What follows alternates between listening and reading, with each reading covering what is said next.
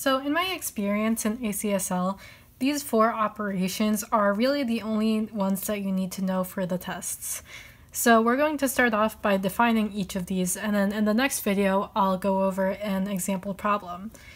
So we have car, which is the first one, and it takes the first thing in a list.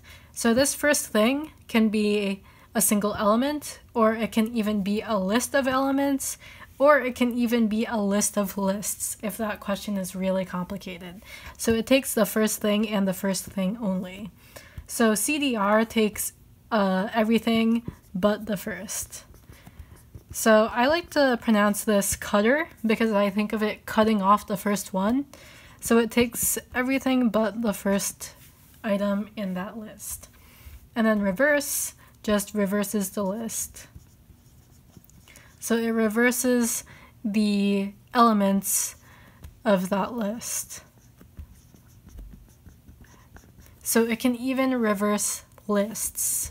So let's say we have a list of lists, and our first list has AB, second one has CD, and the third one has EF. So it would look for the next smallest item in that list. So this would be the next smallest item.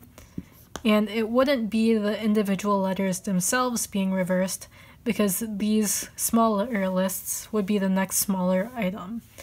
So then we'd have the list EF in front, and then the list CD still in the middle, and then AB.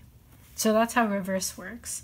And then set Q basically just defines something for a variable. So like I have in this equation, in this question, we have set QX, so it's setting X to all of this. It's defining X to be this list of lists.